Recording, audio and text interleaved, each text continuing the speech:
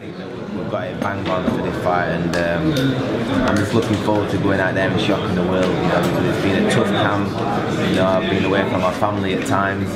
You know, I just think that it's meant to be. This is for a reason. You know, me stepping up to a weight division and going to shock the world. It's going to be history repeating itself. I'm so excited to get inside.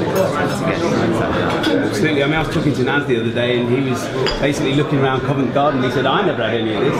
Kell's superseded me already. Think you can do that in terms of what you can achieve in the sport as well?" I put that pressure on myself, yeah. And, you know, I like that pressure. When I'm back against the wall, I always perform. You know, so I think that we're going to see the very best in me, and we're going to see things that we've never seen ever in my whole career from our Saturday night. Absolutely, and you've done all the hard work. You're in great shape. They're going to get a bit of a shock on the scales tomorrow, aren't they? Because they're not going to see a Khan type middleweight physique. That's why they call you the special one. Another reason. Absolutely, you know, I think that they need to realise that, you know, I'm a natural at this weight. You know, I'm in great shape, and they're gonna see, you know, they're gonna see that I mean business. You know, they can see in my eye I've got the eye of the tiger, ready to rip them titles away from Triple G. Kell, go Yorkshire. We watching.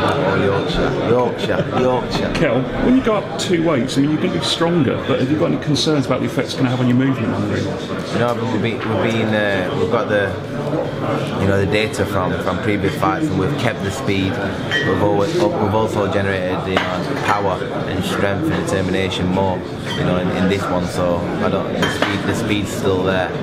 And how much is a British crowd going to help you?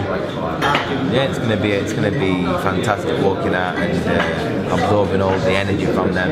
You know, I know that Gennady's got a lot of support from his fans over here.